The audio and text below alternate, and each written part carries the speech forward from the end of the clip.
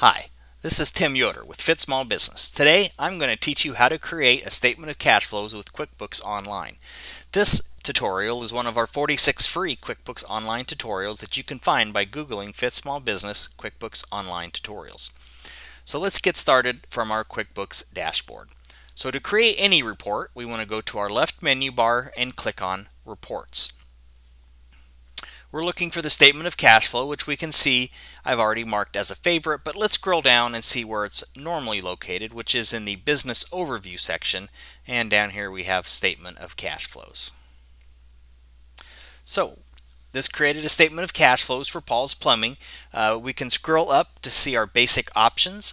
This Paul's Plumbing is a sample company that has most of the transactions dated in 2024, so I'm going to change the dates here to reflect 2024. Anytime you change these options, you have to click Run Report. And there we go. We have Paul's Plumbing Statement of Cash Flows for 2024. So the Statement of Cash Flows is an important financial statement, but it's also by far the hardest to understand.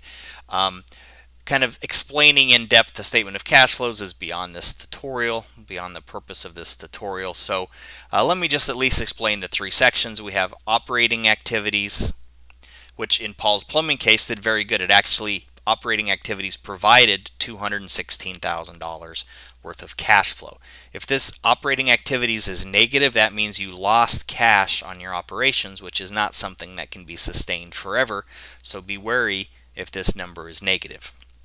Investing activities includes both investing in traditional investment stocks and bonds, or could it be investing in equipment, which is the case in Paul's Plumbing, an investment of $2,500 in computer equipment.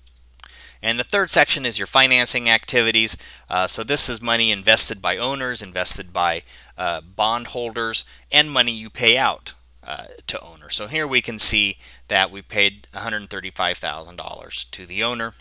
So those are your three basic sections, and then at the bottom of the balance sheet it reconciles your beginning cash to your ending cash. So we had $77,000 at the beginning of the year, we had $80,000 of positive cash flow during the year to arrive at the cash at the end of the year of $157,000. So as impressive as $80,000 is, the cash flow statement actually looks even more impressive because we generated $216,000 of cash flow from our operating activities and paid out $134,000 to our owner.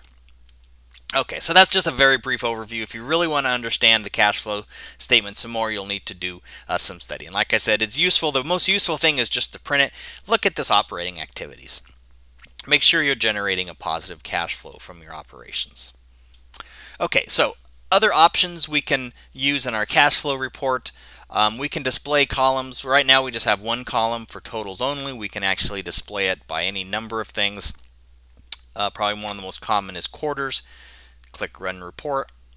And again, this is going to break our cash flow in to 4 quarters. And we can see we actually made positive cash flow in every quarter. Cash flow from operations. Okay, excellent. So fewer basic options than most reports, but we can still change the period and then how we want that period split up onto the cash statement of cash flows. So other options we can click Customize, so we can format our numbers here. We can format how we want negative numbers to appear. Rows and columns.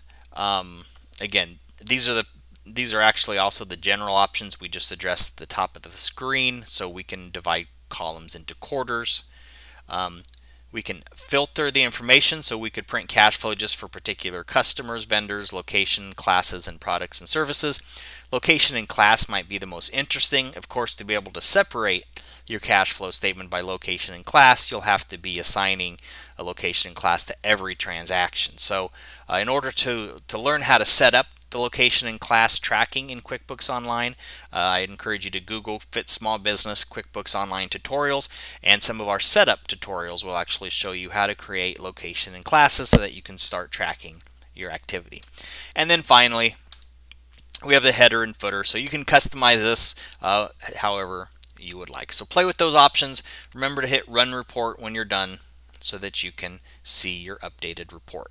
Once you have the report exactly like you want it, you can click the envelope here to email it. This will email it as a PDF, or you can print it to your local printer, or you can export it. And if you export it, you can either export it as an Excel file, which would allow you to continue to modify it, or you can export it as a PDF, which would make it easier to share with people.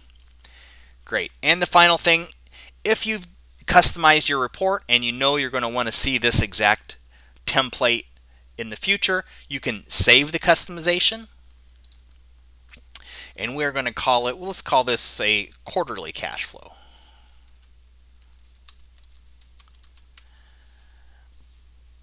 Okay, and let's just save it. Excellent. Now if we go to our reports, we can look in our custom reports and we have our quarterly cash flow. So we can click on that, brings it up just like we had formatted it. We don't have to go through and reformat it. So that's how you create a statement of cash flows in QuickBooks Online. I hope this was useful and that you have a great day. Thank you.